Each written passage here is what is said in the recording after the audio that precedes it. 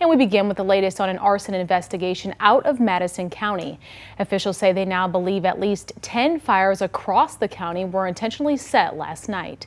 A suspect, here he is in custody tonight. This is 24-year-old Nicholas Tremaine Hubbard. He is facing an arson charge for at least one of those fires, according to Huntsville Police. WAAY 31's Alexis Scott joins us live from the Huntsville Police Department now. She spoke with business owners and people who were impacted by this. Alexis, what did they tell you? The main question here is why. Everyone wants to know why someone would intentionally set a fire with people inside. And right now, that is still under investigation. Now, I did speak with one business who say they were able to put out their fire and actually help find the culprit.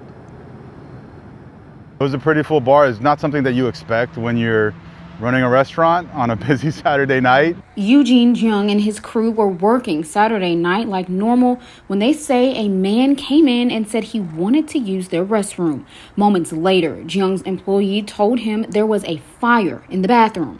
I didn't know whether to believe it or not, so I walked over to the bathroom and opened the door, and there's a 4-foot flame coming out of the trash can. WAAY 31 has confirmed 10 total fires happened at businesses in the city of Huntsville and Madison on Saturday night, like the Publix near Champy's, Plato's Closet, a Dollar General, and more, all in the span of about 2 hours.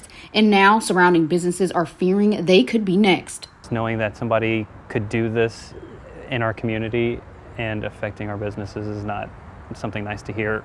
Huntsville police say Hubbard is connected to one arson, and police say they're investigating to see if he's connected to any of the others. But some business owners say they can't win with COVID, and now someone's setting businesses on fire. We're all trying to recover from this, and that's just one more thing that's setting a lot of these businesses back. Now, Plato's Closet was forced to close due to the damage, and several witnesses told me off camera they're nervous about what happened. Young staff say they provided Hubbard's license plate to police shortly before he was apprehended, and he says he's thankful no one was harmed or injured. Fortunately, our staff stayed pretty calm and reacted appropriately, and we were able to help catch, participate in helping catch the guys. So.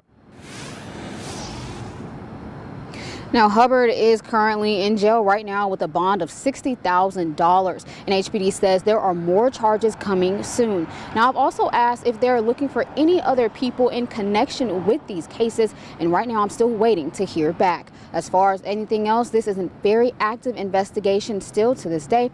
But reporting live in Huntsville, Alexis Scott, WAAY 31 News.